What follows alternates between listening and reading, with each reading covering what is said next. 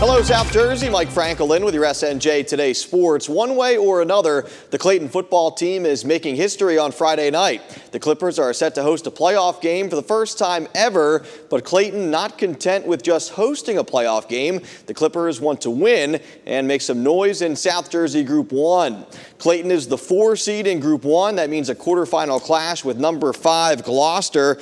This will be the second meeting of the season between the Clippers and the Lions, with Gloucester winning 20-6 back on October 23rd. The Clippers with a statement win on the road last Saturday at Salem, as Clayton knocked off previously undefeated the Salem Rams by a final of 12-6. That propelled the Clippers to the 4 seed and a chance to play postseason football at Hopt Field for the first time ever. Clayton has just one playoff win in school history, and that win came almost 25 years ago. The Clippers trying to bring the momentum home from the Salem win on Friday night.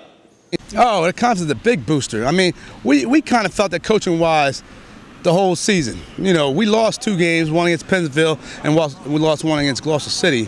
And we know why we lost those games. It's not like, oh, scratch on here, oh, why did we lose? We know exactly why we lost. And we knew something big was coming. We didn't know when and where, but we felt good going into Salem.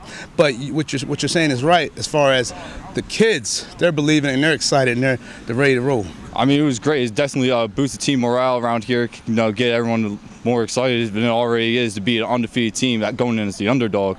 So it's good. It just shows us that we can do anything we put our minds to, and if we play the right football game, that we can come out on top no matter who the opponent is. It'd be a big win because Clayton football hasn't won anything in a long time.